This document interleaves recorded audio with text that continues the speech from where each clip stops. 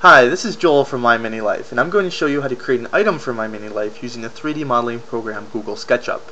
The model I've chosen to work with is going to be a basic chair. So let's go ahead and open our 3D model in Sketchup.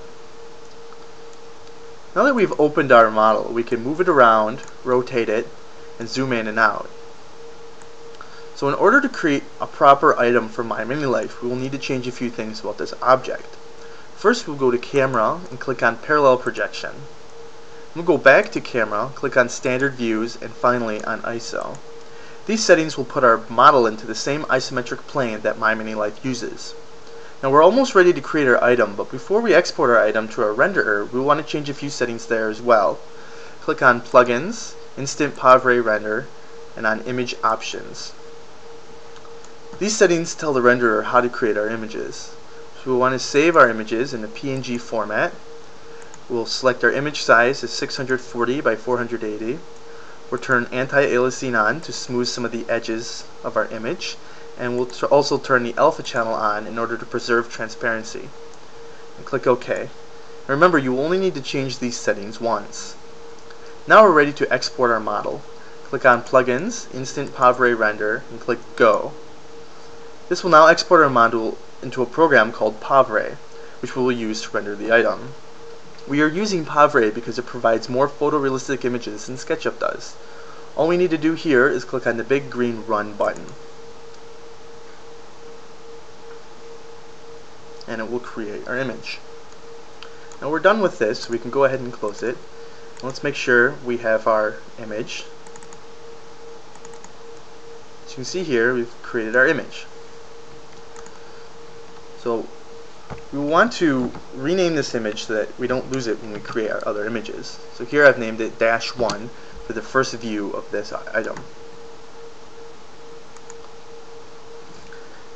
Now we'll go back to SketchUp and we need to create the other three images. To do this, we will need to rotate the model around so that it is close to the next angle.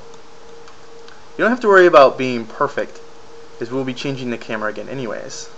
So click on Camera, Standard Views, and on ISO. This will snap the image back into a perfect isometric projection. Now all we need to do is repeat the same export and rendering process for the rest of the item, and we'll be ready to create our item in MyMiniLife.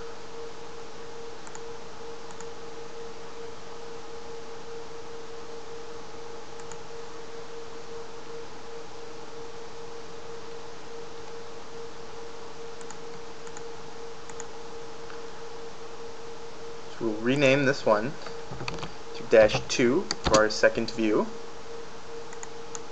Rotate this again. Snap back into the isometric projection. And render it out.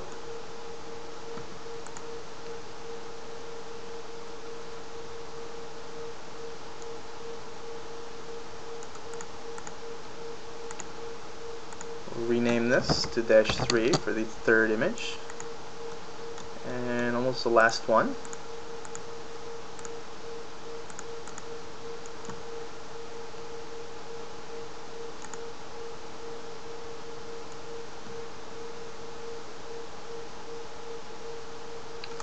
There. Now we're done rendering. We can take a look at all four images that we've created.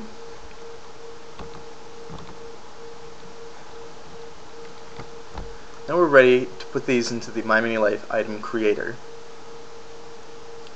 I've already gone ahead and done that and have brought this into the mini home here. As you can see, I've already created the item.